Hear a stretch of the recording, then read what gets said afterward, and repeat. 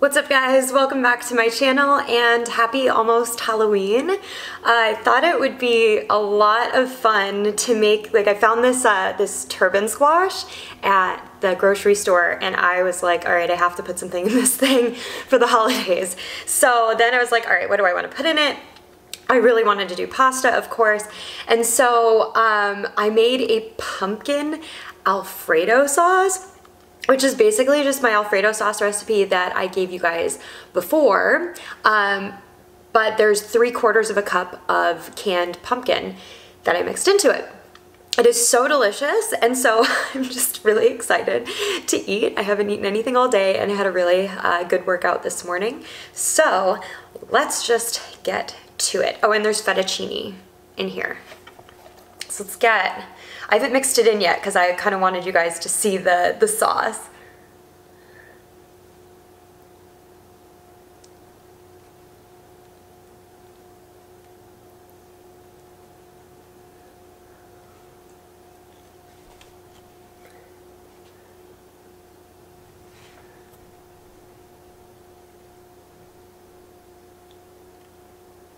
My hand's shaking, it's heavy. All right, let's start with that much and see how much is actually in here.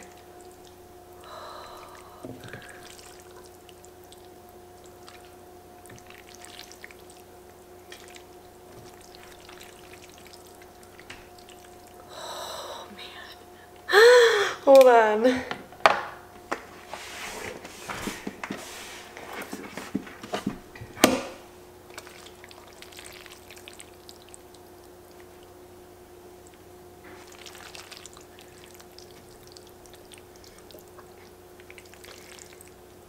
Let's add a little bit more sauce.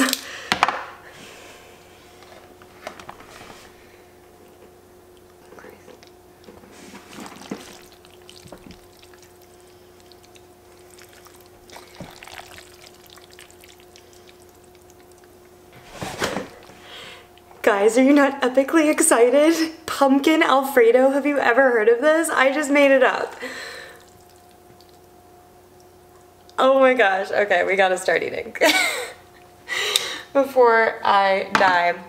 I have extra sauce just in case things get a little dry up in here.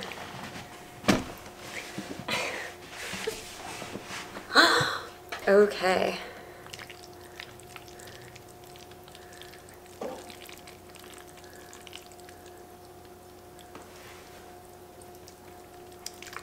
Ooh, I'm gonna get a spoon.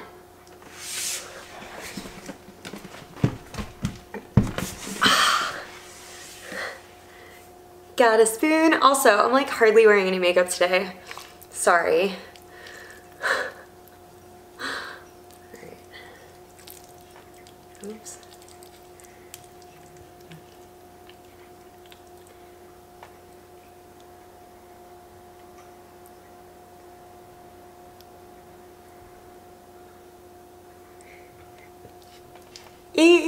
I'm so excited.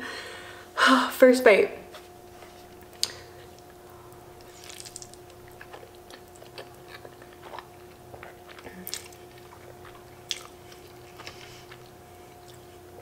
Oh my gosh. Oh, I need this.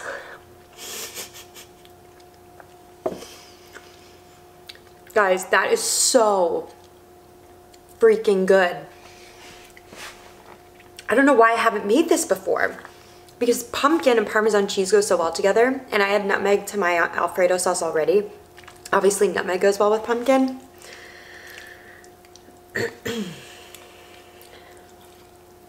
This is epic.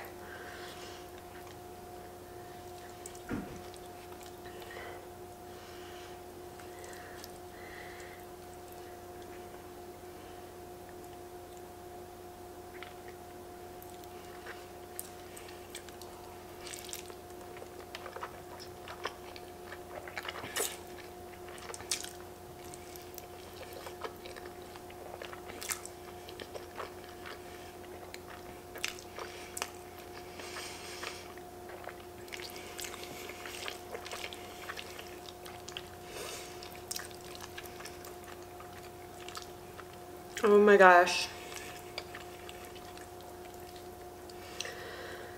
It is so good. These.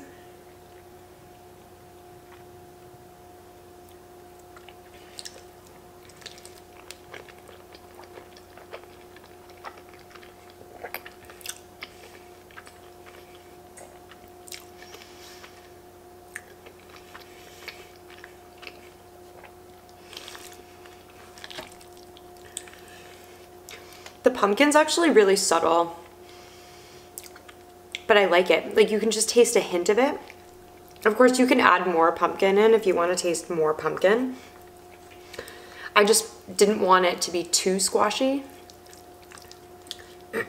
Also, you could totally add like a bunch of other cheeses to this and it would just be pumpkin mac and cheese essentially. This kind of already is. I put like 2 cups of parm. My other recipe calls for 1.5 cups. Shit all over me, per usual.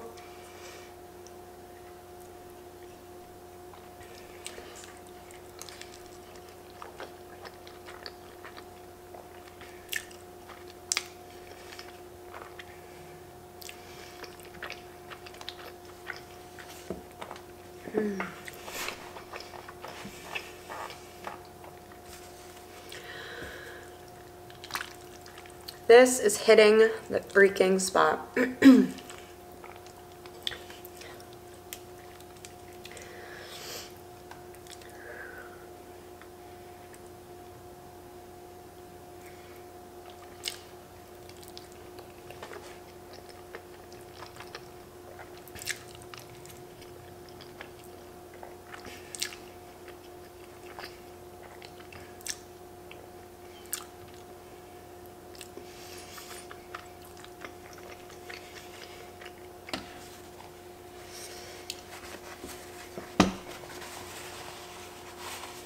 So Shane took me on a date last night and he didn't tell me where we were going. He's just like, let's have a babe night, get ready, you have to be ready by this time, which I like absolutely love when he does that. And so first he took me out to dinner, and I don't know if I've ever told you guys this, but he does not drink like at all. And he never suggests that I drink, like he doesn't care that I ever drink, which honestly isn't that often anyways.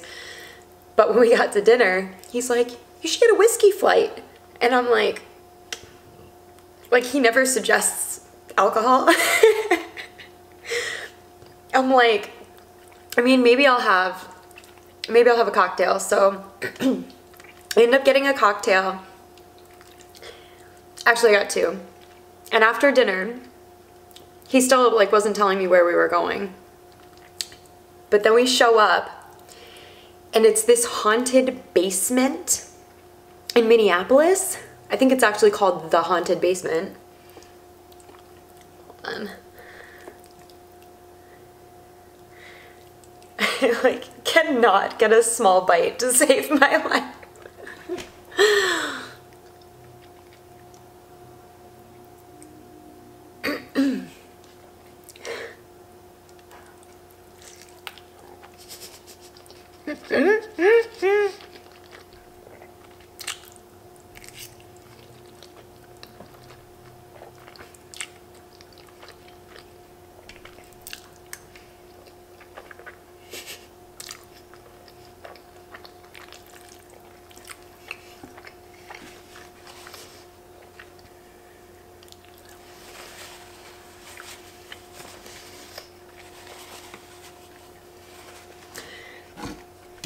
Oh, I have a glass of water, I didn't tell you before.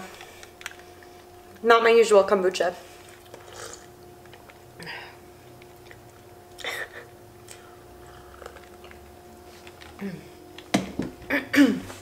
Anyways, so we get to this haunted basement, but before you go in, they tell you you have to take all of your earrings off, all of your rings. So I had to leave my engagement ring in the car. Nothing like loose on you, and then you have to like put everything in a bin, and then you have to have a pep talk before you go in. So there's this whole list of rules, and basically In this haunted house, they're allowed to touch you and do things to you. And we get like the spiel, basically the same thing that the rules were. Don't make sexual comments to the people inside. They are allowed to touch you. They gave us the safe word, which was uncle. And so I'm freaking out. We finally get inside.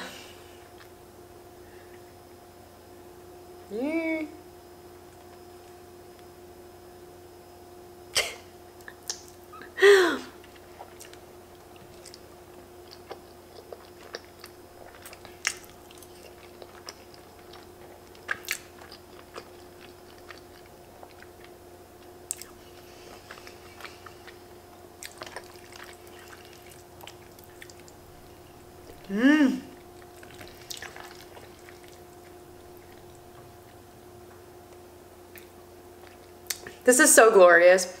And this was actually pretty easy to hollow out, by the way. There's like this, it looks like there's a squash growing out of the center of it.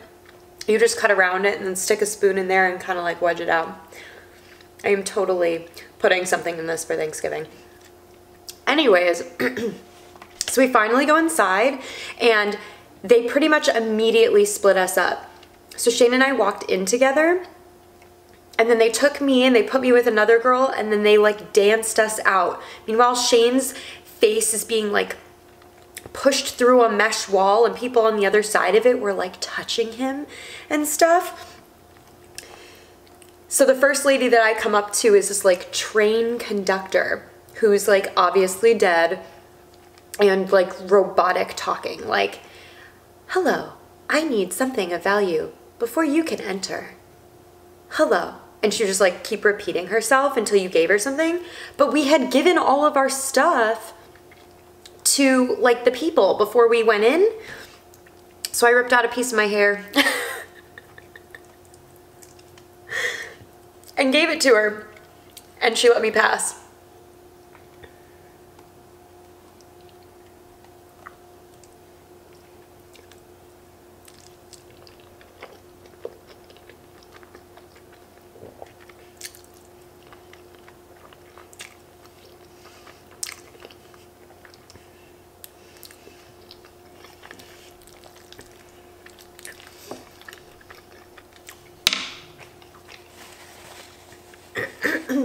From there, it was a series of like different themed rooms. So like there's a room with a butcher that's like butchering humans, and what they would do, like instead of just walking through the haunted house, they like put people in coolers filled with fake blood all over it. They picked this one chick up, flipped her upside down and shook her. They took me into this room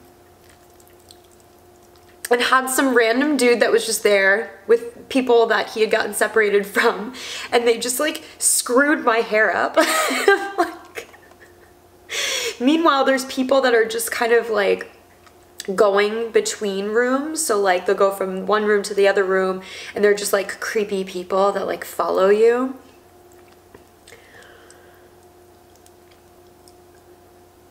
You see what I mean? I cannot get a small bite. Yeah. Whatever. When in Rome.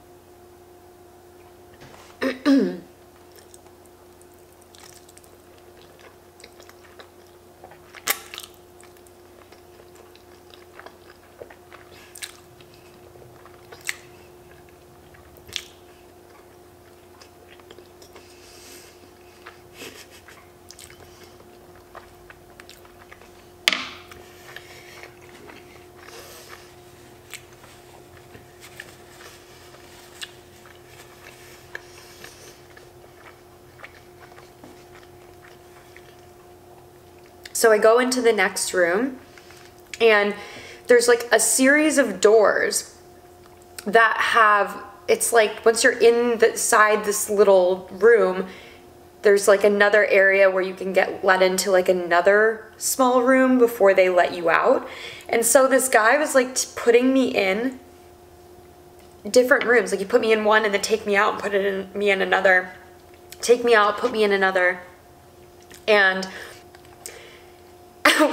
the doors that they were like closing behind you were super like rough. And so I was getting like splinters all over my ass, like on my pants.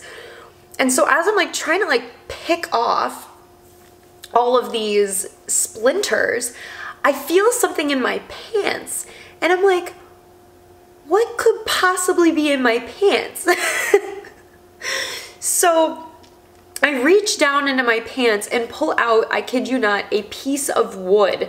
And I'm like, how the fuck did a piece of wood get into my pants? So I'm just like dying laughing. I'm like, okay, the splinters, there's no way like a piece of wood could have just like penetrated my pants.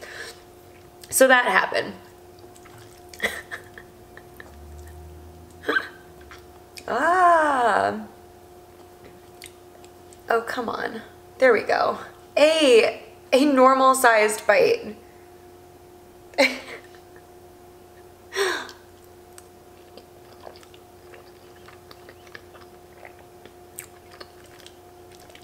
Mmm.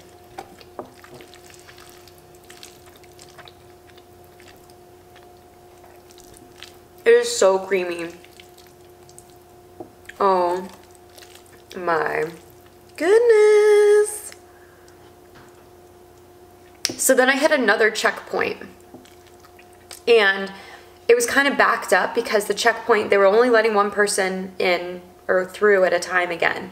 And when they let you through, you just saw this really dark hallway that you were supposed to go down with a light at the end of it. And you hear like chainsaws in the distance. And if there's one thing that I'm like truly afraid of, it's the dark and like the unknown. And so I'm always like afraid at night. I don't like being home alone at night. It's just not my thing. And so we get up there. The lady wanted something of value. I ended up giving her a hug and she let me through. And I'm walking down this hallway and I get right before there's like where the brightness was at the end of the hallway. You could tell that there was like openings on either side. And so it was like, sure, that once I walked into that opening, somebody was gonna like jump out at me or scare me or something. And so I like stopped right before I got to the opening. And all of a sudden I just jumped into the light and I'm like, ah! As if to try to like scare them or something. And then there was nobody there.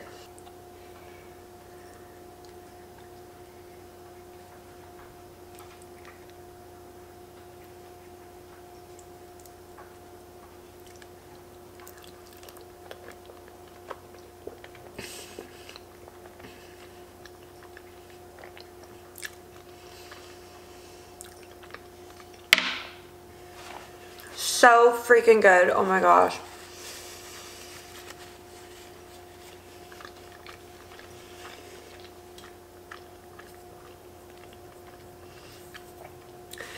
So once I go down that hallway, I go down another hallway, which is like really dark, and I'm like, oh my god, something's definitely gonna pop out at me.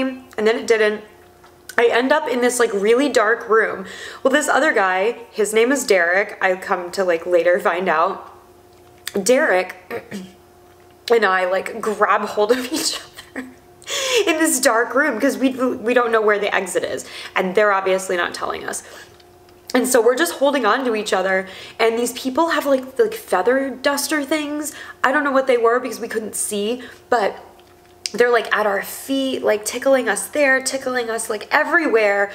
And like we couldn't get out. We like almost gave up hope. Like we like found a chain fence and that wasn't the way out. We like went the wrong way a couple of times, and like we finally found like what we thought was the exit. But there was one more room, and I thought it was actually like pretty cool what they did, but also like really terrifying.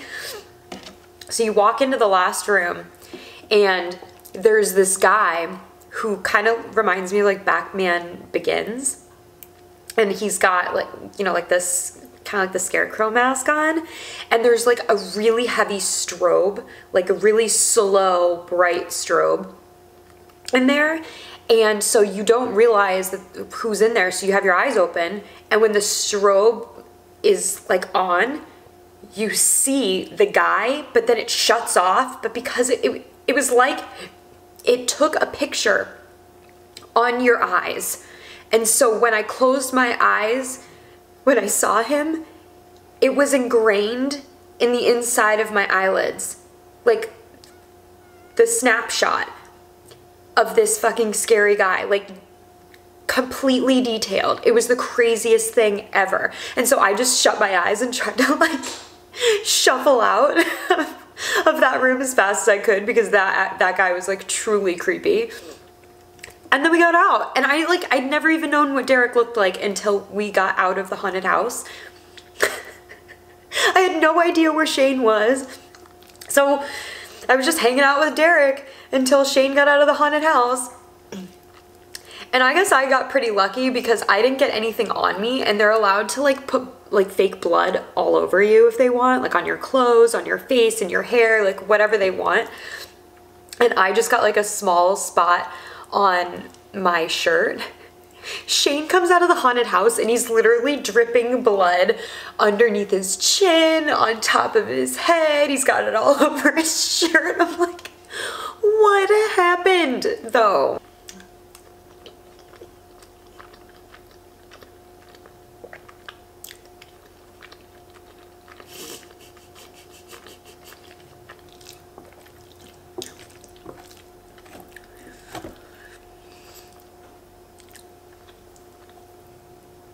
So that was our haunted house experience.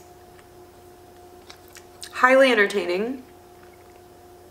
I would definitely recommend you go. If you're a terrified person, again, they do have a safe word. And if you say it, you can't take, there's like no takesies, backsies. If you say uncle, you're out of there.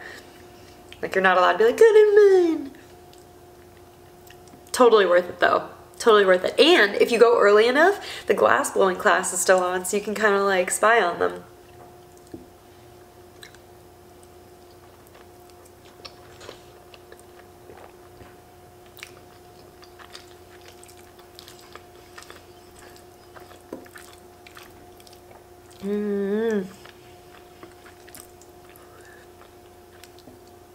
I'm sure this already existed, but I feel proud of myself for thinking to put pumpkin in my Alfredo sauce. I'm sure it's not novel at all. But it's so good. You guys seriously have to try this. And mac and cheese. Ooh. Can you imagine? Like Parmesan Fontina, Gruyere, with like little mini shells. And obviously like the pumpkin and stuff.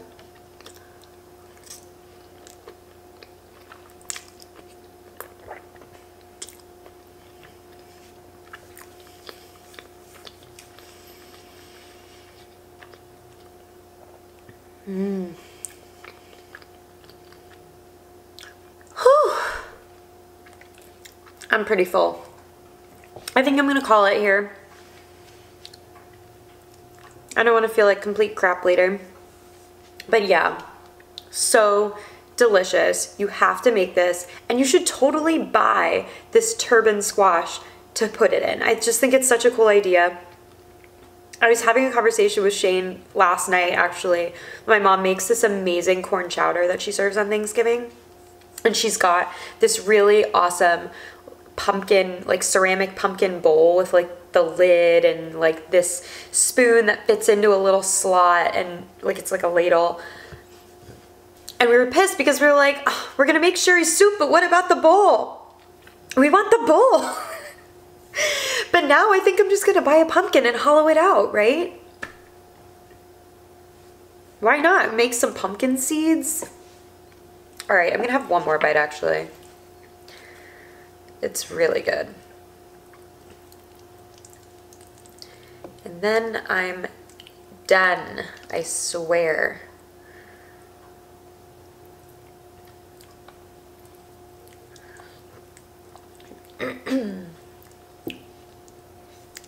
Last bite.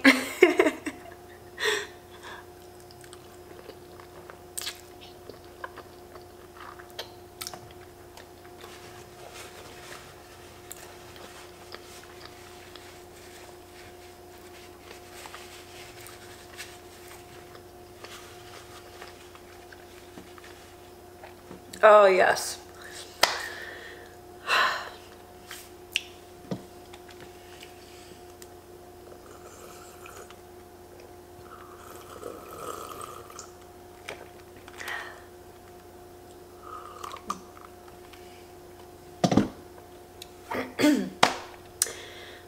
Well, I hope you guys enjoyed this little show today and my story about the haunted basement, which is in Minneapolis, by the way, in case you were wondering where I live or still didn't know.